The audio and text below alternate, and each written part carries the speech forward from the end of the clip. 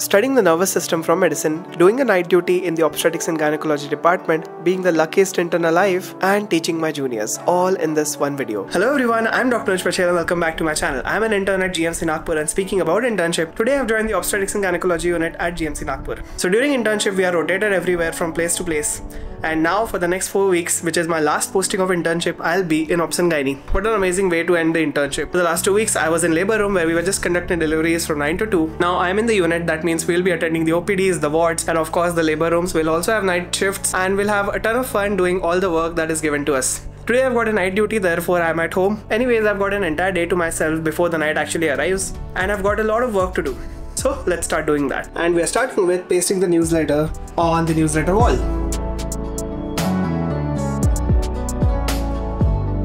There you go, the third edition is also now pasted on the wall. This is my newsletter that I am posting every week on Instagram.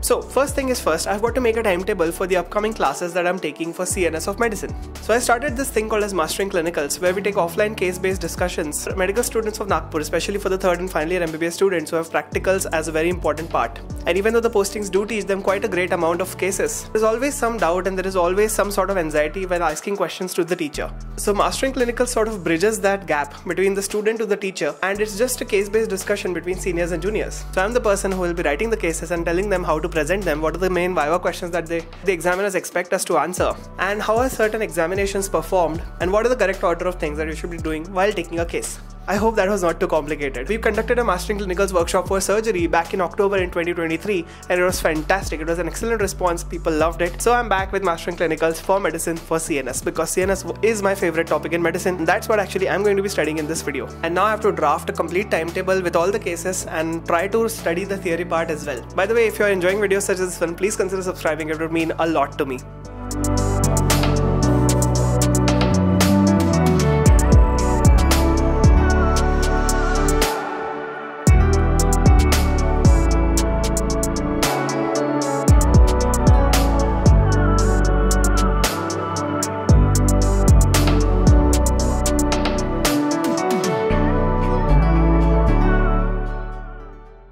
Before we go ahead though, I know that a lot of you guys are interested in USMLE and are definitely thinking about it. How do I know that? Well, because you liked this video which I made. And it was a 50-minute video just about USMLE. Well, of course, why wouldn't you be? The average doctor in the USA earns roughly from $200,000 to $500,000 every year. The USA has also got the state-of-the-art technology as well as the best guidelines for treating and managing diseases. I think every med student goes through this phase of considering USMLE as an option. And this is why I bought the first aid, which you are seeing over here. Some grow out of it, some actually continue it, and some actually go ahead and become doctors in the USA. But if you are serious, then this one resource which I'm about to tell you will change the entire game. It's called Academically. So Academically provides you with courses based for USMLE that will help you by having live classes on different subjects that are asked upon in the examination. They've also got free one-on-one sessions, courses for preparation for the English examinations that we have to give, and also extremely high-yield questions. Academically will boost your USMLE journey prep, not just by helping you study, but also supporting you throughout the entire process. And if you're not in for USMLE, Academically also has got courses for settling in Australia, UK and other countries. All the material, including the courses, are made by industry leading experts with many years of experience. And there are already so many people trying out Academically. So I've added a link in the description. You can go check it out if you are serious for the examination. I've also added a link for my 50-minute video about USMLE. I just finished designing the schedule for the people that are going to be attending the Mastering Clinicals workshop, and now I got a call from a delivery guy, and there's this amazing parcel which is coming, and I'm going to show you what it is. What I'm going to show you is this logo. As you can see that this logo is pretty cool, and this was completely generated by AI. So this is completely AI generated. It made like a couple of other ones as well, but as you can see over here, AI is gonna take a lot of the design jobs away in the future. And the main reason is back in 2018, 19, 20, if you had to do this, I would have spent probably like 1 hour just designing this logo myself in Photoshop, and it would have been quite a lot of hectic and is jaisa to nahi bana raha tha. So I think that AI is really helping us at times, but it's going to be difficult for the designers and the video editors, to be very honest. That is the natural progression of things. People say that don't support AI, but kab tak nahi support karoge? It's inevitable. It's like Thanos, right? So next thing on my list is I have to work on some scripts for the videos. So again, bahut sara aaj kaam hai.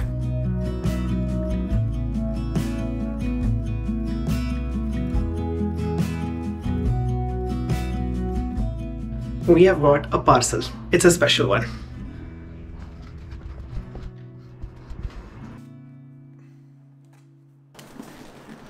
It's a new MacBook Air M3 edition. The unboxing experience of Apple products is literally quite amazing.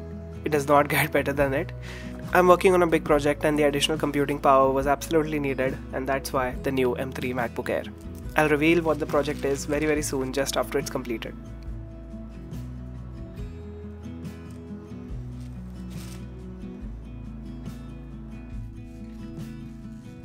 After setting up the new device, I went to sleep for about 2 hours because when you do that, your night shift goes really pleasant and you're about to hold focus for a lot more time. And just like that, it was time for me to go to my duty. Hey everyone, so it's currently 8:45 and I've got my night duty starting at roughly 9:15. So I'm making my way over to the GMC Nagpur. So now let me take you a night duty in Obs and Gyne department in Unit 1, where the patient load is going to be low because we are in the gynecology ad day, not the obstetric ad day, in which we have to conduct like so many labors all night. So yes, it is a pretty laborious task, if I might say so myself. Okay, bye.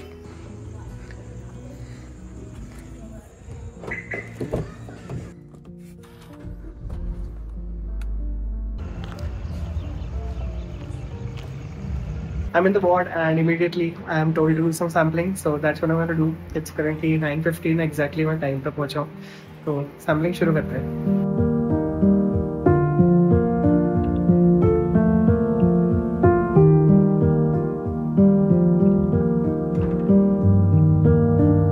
So we have to make the pathoforms which are this like this, and we have to use the bulbs, write all the details of the patient on the bulbs, and then we can begin our sampling. Always wear gloves or double gloves whenever you can. And just like that, the sampling is done. It took me 30 minutes. So females ke sample time lagta hai nikalne ko. But yes, so this is the first job that I did for the night. We can then dispatch the samples to CCL, which is the Central Clinical Lab. It has micro, patho and biochem. So this is our CCL. Different places has different specialties. Those would be the ICUs.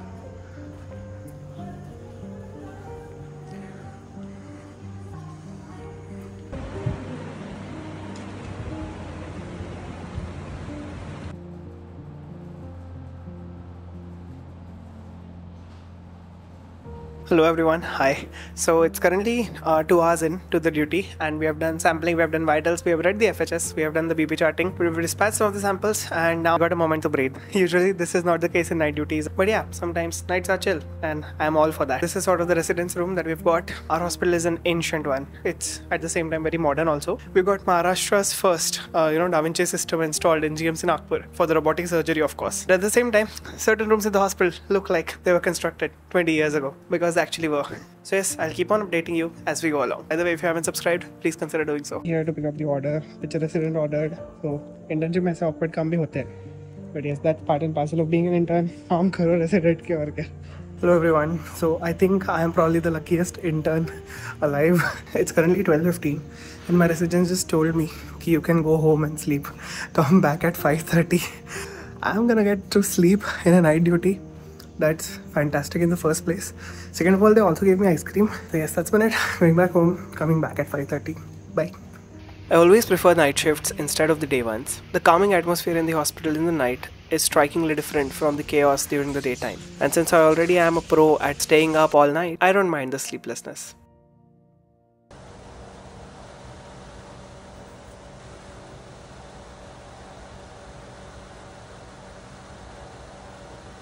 It's 5 o'clock and I'm back at the campus.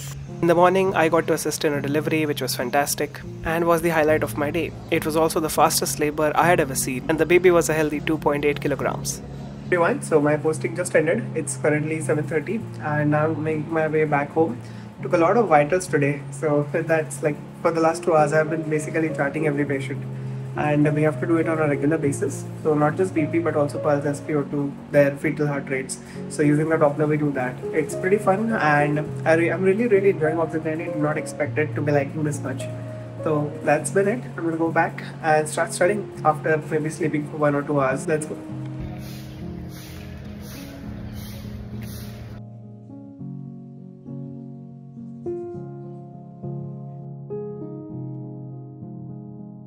Coming back home, I actually did not sleep. I started studying neuroanatomy and took out the screenshots from relevant points that I wanted to share with the people that are going to be attending the classes. I studied for roughly 7 to 8 hours that day. I perfected my own CNS, took out the notes for it, and I was ready to take the class the next day.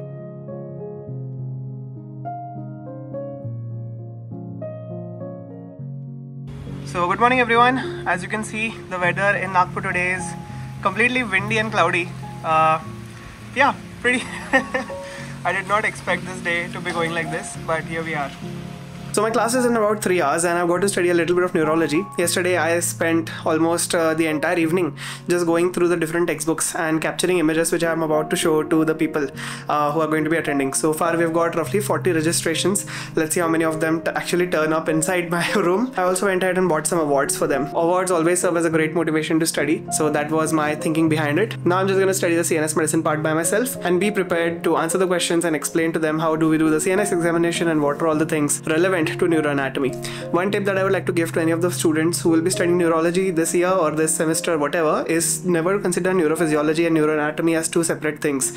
They are always one and the same thing. If you're reading about the internal capsule in anatomy, go ahead and read about the functions of the corticospinal tract in neurophysiology. They're always connected. You cannot read one thing separately from the another one.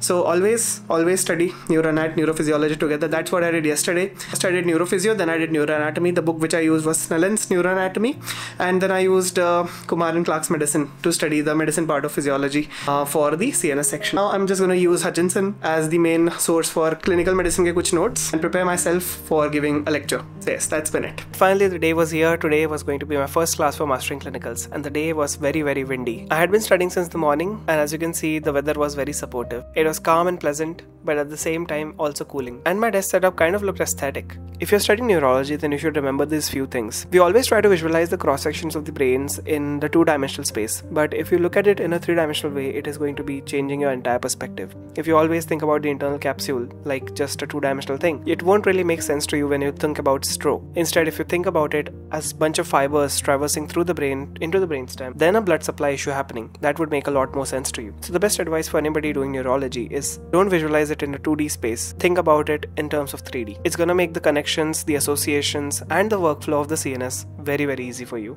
Use good books and they will have the appropriate diagrams for you to visualize this. And if you don't have those books, you can go on the internet and go to different websites which let you try out anatomy models for free.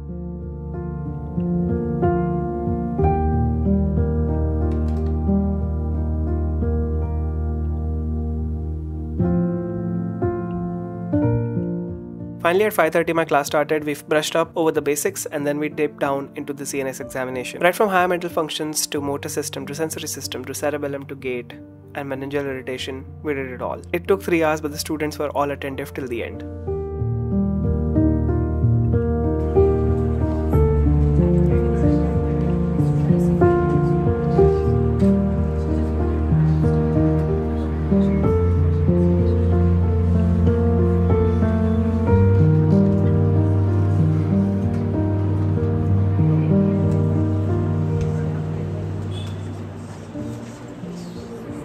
My class just ended and we had an amazing time discussing CNS, neurophysiology, neuroanatomy and medicine. I love the CNS part, it's really well integrated, and what can I say, the response was so much more than I imagined. Everybody really loved the class, that's what the general feedback was. The thing was, this class was almost impossible for me to take because I was placed in Unit 1 of OBG, that is supposed to be the heaviest. I took almost all the night duties that are available. Even 2 consecutive days of Holi, I'm gonna have a night shift. And I could have just made up in my mind, no, it's not possible for me to take this class. That reading about final year and cases and all of that, it is so behind me, I should probably sit down and study for internship. I could have thought that, but instead I changed my mindset to thinking that this would be such an incredible opportunity for me to revisit the old concepts and to share my knowledge and share my experience with my juniors. That would help them incredibly, because if somebody did that same thing for me, I would be so grateful. Sometimes in life you have to have that risk-taking ability where you have to decide against all odds that I'm going to do something, and in the end, no matter the result, you're going to feel wonderful because you did something and you should be proud of it. And I guess that's what the sign Pluripotent pluripotent means that's placed on my wall, that's placed over my heart. That means be whatever you want to be and differentiate into any cell that you want. Moments like this make me really feel like my MBBS journey has been totally worth it, just because I'm able to share everything that I learned with so many people. In other news, we are going to hit 1 million very soon. So I just want to say a heartfelt thank you to everybody who has subscribed. Number should not be our end goal. A number as big as 1 million is very hard to ignore. Anyways, I think that's gonna be it from my side in this video. Please make sure to like the video and also subscribe the channel. And if you watched till the end, you should definitely comment down "We are pluripotent." I'll know that you have watched till the end. With that message, my friends, I wish you all the best and love you 3000. Goodbye.